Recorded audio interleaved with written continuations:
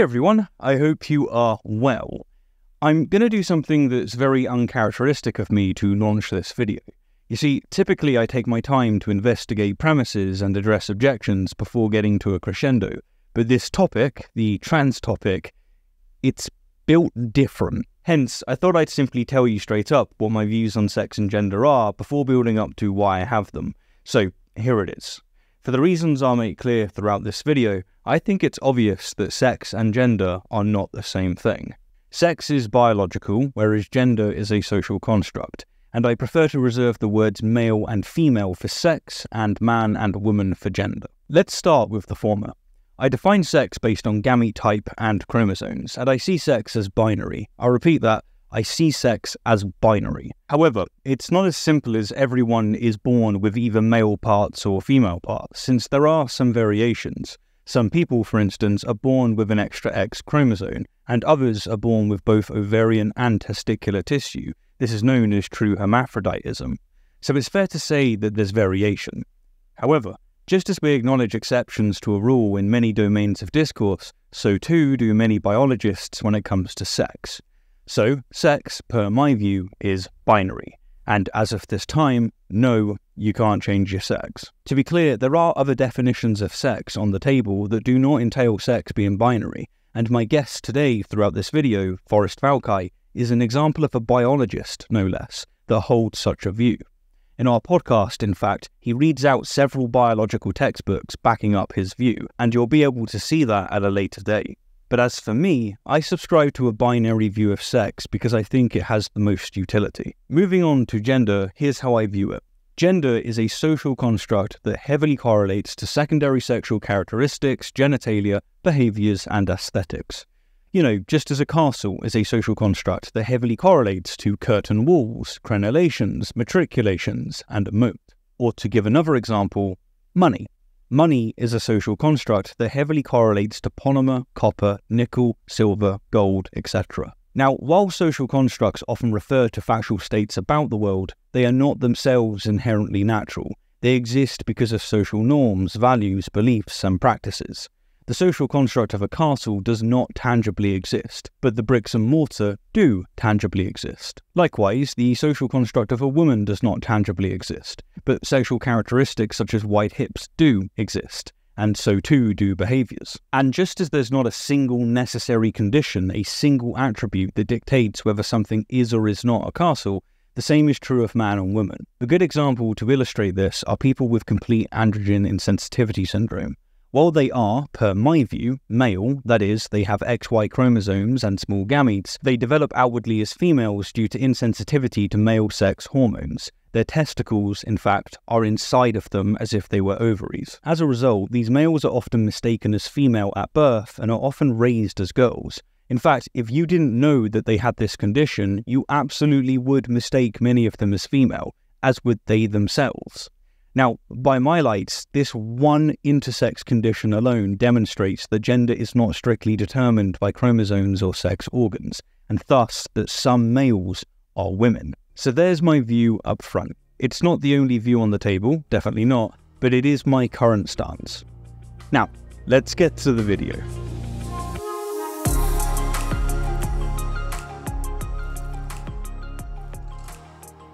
Welcome back, my fellow apes, to our series on the trans debate. We launched our first episode by emphasising that most philosophers don't accept or lean towards the biological definition of man and woman. That is, the view that a woman by definition is an adult human female. A man is an adult human male. Of course, this doesn't mean that they're right. There's been plenty of times when the experts have been mistaken, but peer disagreement calls for reflection, and it just so happens to be the case that philosophers, sociologists, and indeed many biologists tend not to share the general population's insistence of conflating sex with gender. A woman by definition is an adult human female. Wrong. A man is an adult human male. Wrong. Now, I trust that I made clear in the last episode that I don't think there's such a thing as a right definition. Matt Walsh isn't wrong to insist on using a definition that conflates sex and gender. No, what he's wrong on is insisting that his preferred dictionary definition is authoritative. That's nonsense. That's not how definitions work. A dictionary is a document of how words are used, not what words authoritatively are. For example, literally now painfully means figuratively. Well done, humans. And what we're going to do in this episode is discuss the utility of various definitions pertaining to sex and gender, and cover why precisely the biologically conflated view of sex and gender has fallen out of favour among experts. Now, while this series relates to trans people, the point of this specific episode actually has little to do with trans people. You see, in order to convince someone that, say, a trans woman is a woman, you're first going to need to convince them that a male, that is, someone who typically has small gametes, sperm and XY chromosomes, can be a woman, and vice versa. If you can do this, then you'll be more than halfway to convincing them on the trans argument, right? I mean, put it this way, once one makes room for some males being women, they're going to have to do some work to explain why trans women don't meet the criteria, which is going to move the conversation into fresher waters. In effect, if you convince someone that some males can be women, you will have kicked down the door, or more accurately, rebutted the central premise in their position. And this is the goal for this video. I'm going to present just a few reasons for why I'm convinced that some women are males. But as for sharing why I think that trans women are women and trans men are men, I'll do this in a later episode, at a later premise, if you will. Alright, with the thesis stated, let's get to it.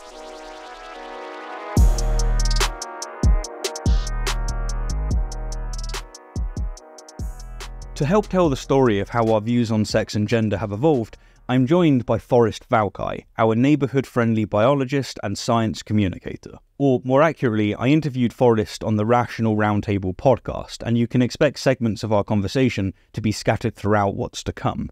In fact, here's a segment now. So let's start at the very beginning.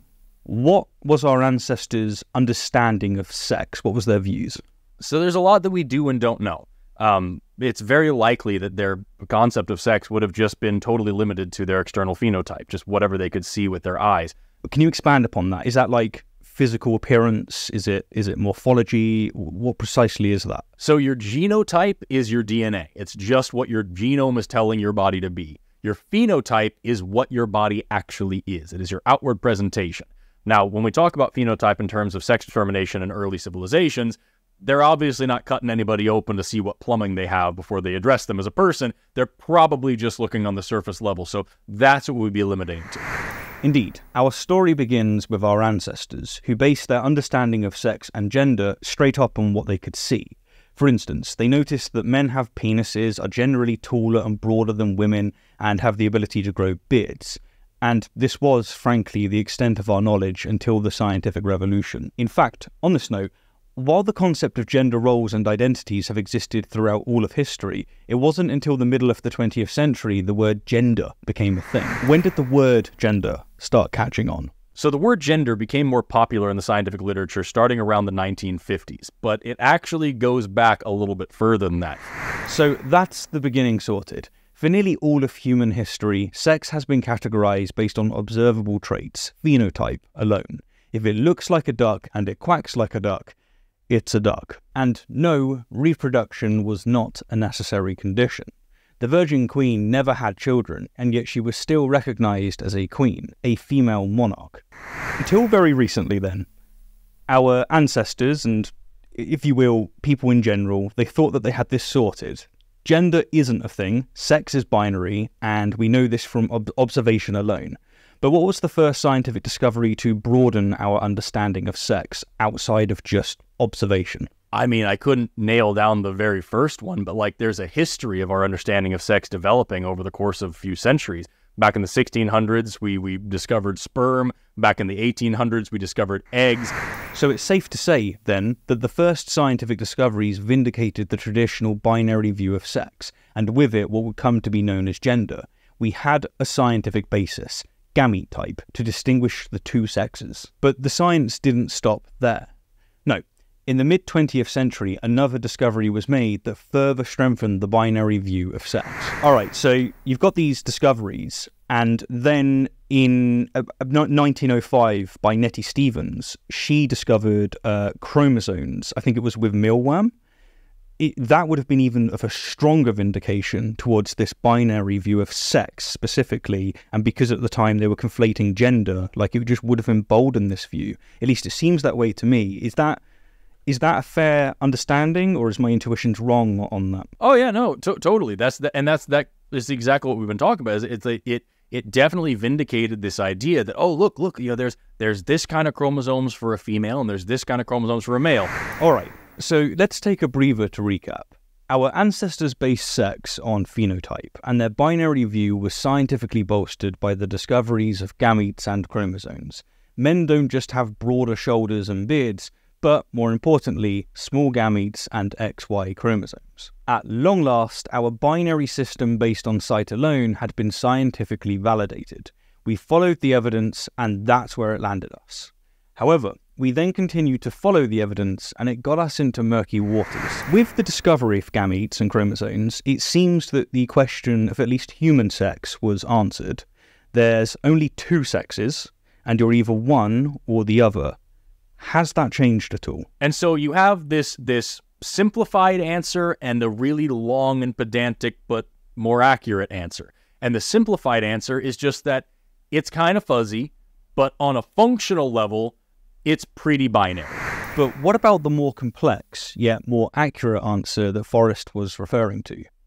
Well, we'll touch on this later. For now, we're done with sex. Many, including myself, but not including Forrest, subscribe to the view that sex is binary. And to be clear, I do so because I think that it has greater utility over other models, not because I think it's the correct definition. Again, there is no correct definition in this sense. So, that's the sex part done with. You're welcome. Now, go make me a sandwich. But what about gender? Why did the term gender become a thing in the mid-20th century? Well, it's for the same reason that terms like DNA, chromosomes, hormones, quantum mechanics, and special relativity became a thing. That is, we made further discoveries that are better accounted for by developing our models and indeed our language. And on this note, let's get to the discoveries that eventually led to a separation of sex and gender, shall we?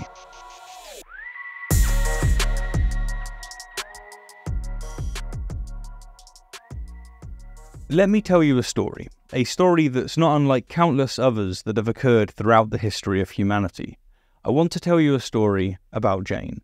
Picture a woman from the 1920s, the epitome of a girly girl. She's petite and always decked out in floral prints and frilly dresses. Jane is loved by her community, is a Girl Guide leader, and is celebrated for her Girl Guide medical contributions during the First World War. Throughout her years, she's also been a respected midwife, and even though she couldn't have children of her own, her and her husband have adopted 3 kiddos and raised them with all the love in the world. Jane was also considered a perfect housewife, with the whole community adoring her baking. I know, sexist, but hey, the gender role of women was a little different back then. Through and through, she was, by the standards of her time, a brilliant woman. But one day, a routine checkup at the doctor's turned her world upside down. At 50 years old, Jane found out that she has testicles inside her. Yeah, testicles. Unsurprisingly, this shocked her to no end, since she also had a vagina and breasts. Everything about her, in fact, presents as a typical female. Sure, she didn't have periods, but she was assured that this was due to premature ovarian failure. But no, Jane was diagnosed with complete androgen insensitivity syndrome, a condition where someone is genetically male but develops female physical traits because their body doesn't react to androgens. Now, here's a question.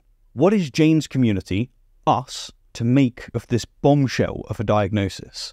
Because this condition is very real. If you don't believe me, just look it up. There's some very informative content here on YouTube alone, with brave people sharing their experiences with this condition. I found out I was born without a uterus, and inside my body, I have testicles instead of ovaries. My doctors told me that I have XY chromosomes and that my body can't process testosterone. If you need a second to take that in, imagine what it would feel like to learn that about yourself at age 10. How do you become a sexual minority? That's a great question because I'd never thought I was.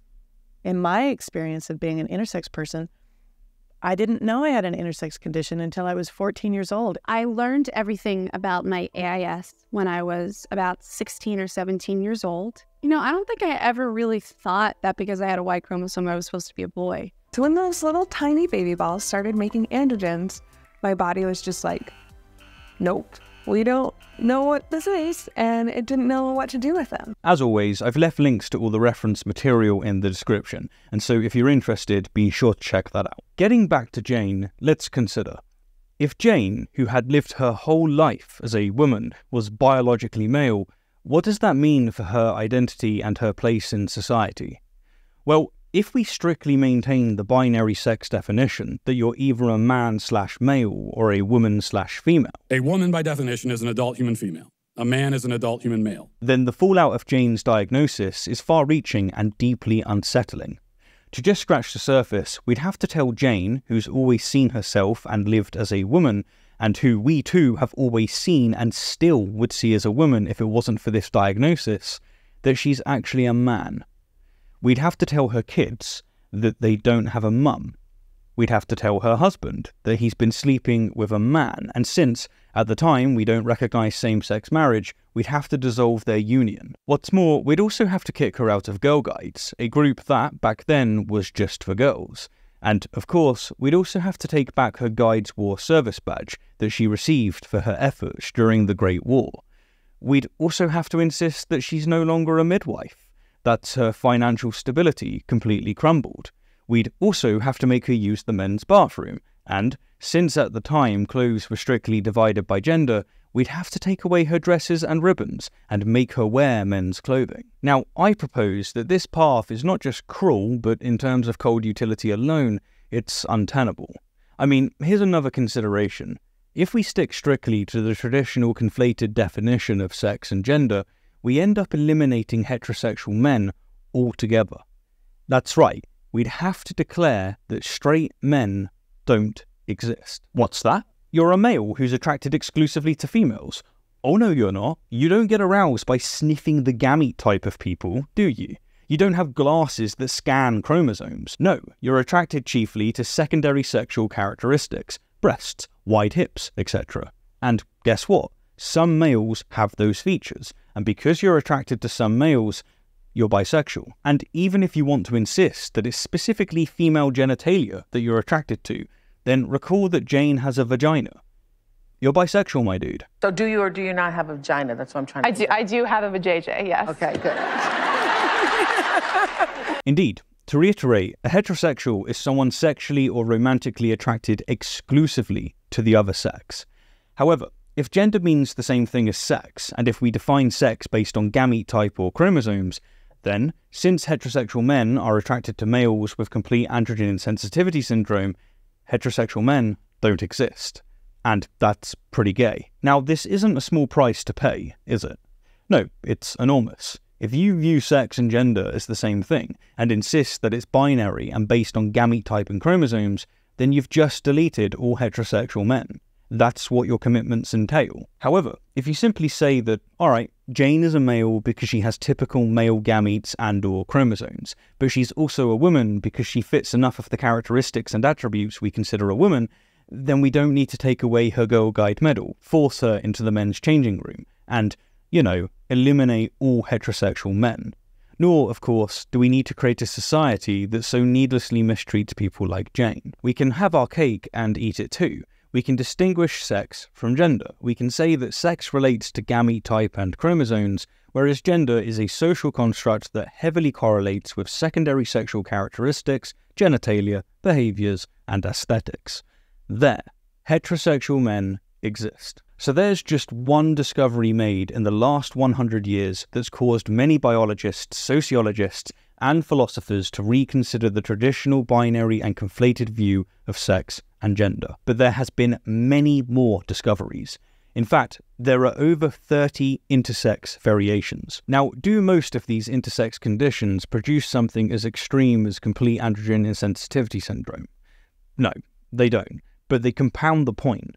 Just as the discovery of the platypus made scientists rethink what they consider to be a mammal, and just as the discovery of Eris caused scientists to update what they consider a planet, it is my view, and the view of many before me, that the discovery of intersex conditions like complete androgen insensitivity syndrome absolutely warrant relooking at how we look at sex and gender. So what are some of the discoveries that led to a recognition of gender being a social construct and how it's split from sex, because this is where a lot of people are and they don't understand why you would want to separate sex from gender.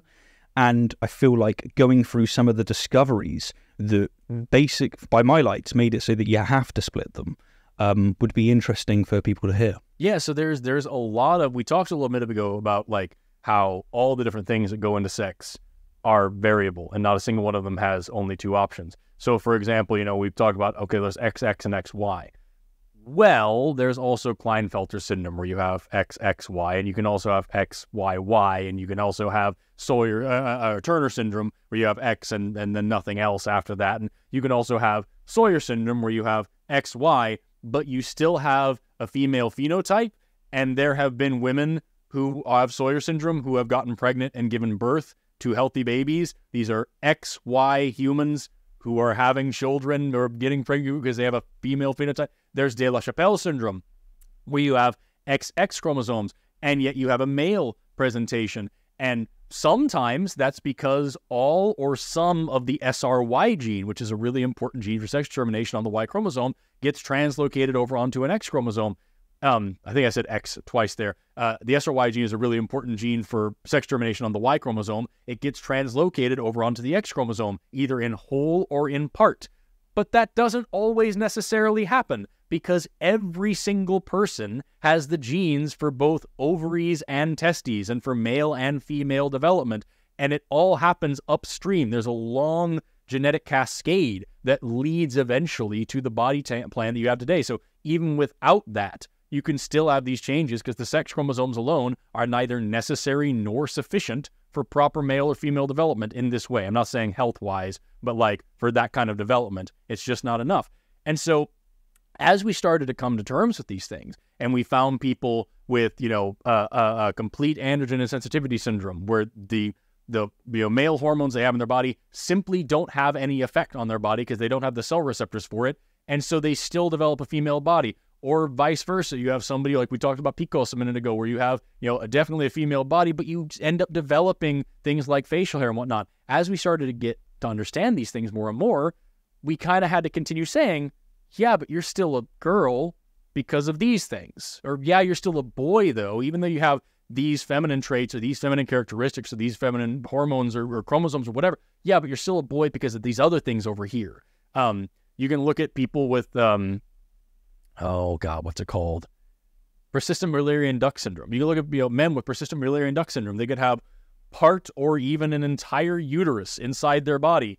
Are they both sexes, or are they just a dude who has an interesting thing going on with them? You know what I mean? And so when you see people this way, you realize that in order to treat them the way that we would treat a man or a woman in society, you necessarily have to separate them from their sex a little bit. Otherwise, you're going to have to go around defining 30,000 new sexes and having a bunch more stamps on somebody's ID card, and that just isn't functional.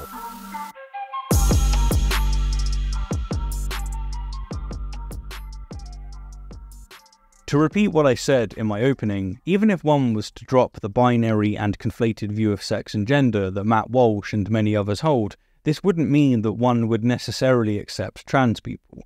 That's true. Yes, but it would make it harder not to. Why? Well, the primary reason so many won't earnestly call a trans man a man or a trans woman a woman is because they're holding on to the traditional binary view of sex that conflates sex and gender. Now, as I made clear in the first episode, there's no such thing as a correct definition. It's entirely possible that even after hearing all of the various discoveries that have led so many professionals to reconsider their own views on sex and gender, one can still hold on to the conflated view. And don't get me wrong, it has its utility. But by my lights at least, the discoveries we've covered here alone reveal the very heavy cost of maintaining that definition, and the price is chiefly paid, sadly, by people like Jane and her loved ones. Now, one could, of course, weave a way to account for the aforementioned discoveries and findings without separating sex from gender. One could say, for instance, fine, sexual attraction isn't based on gametes and chromosomes. Rather, it's based on secondary sexual characteristics, genitalia, behaviours, and aesthetics. There, heterosexual people still exist. But to this, I have 2 points. First, note that this doesn't at all address any of the other massive issues that have been raised. You'd still be telling Jane that he's not a mum, for instance.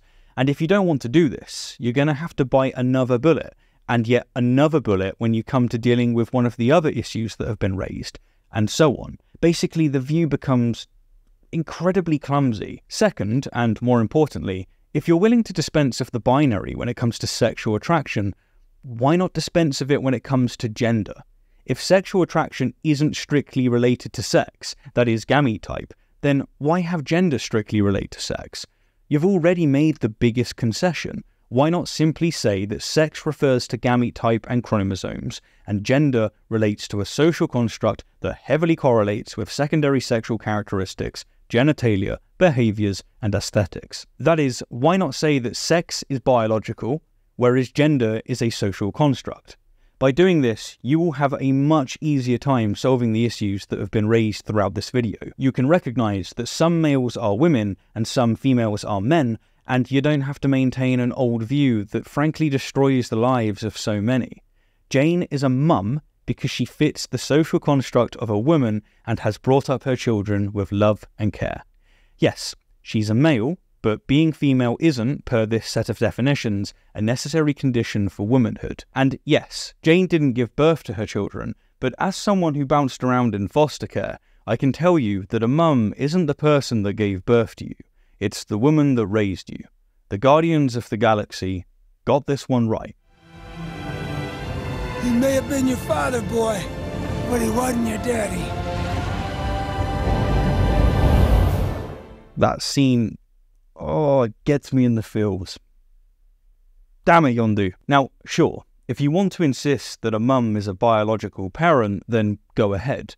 There are no right definitions, but I view that as pretty damn weak. Anyhow, in the next episode, we're going to expand on the social construct view of gender, so be sure to subscribe and hit the bell and all that other stuff to be notified. In wrapping up, I'd like to express my utmost gratitude to Forrest Valkai for his time. If you'd like to see our full conversation, in which we talk at length about gender as well as sex, then please find the link below. Lastly, and as always, thank you kindly for the view, and an extra special thank you to the supporters of the channel. Without your financial support, videos like this simply wouldn't exist.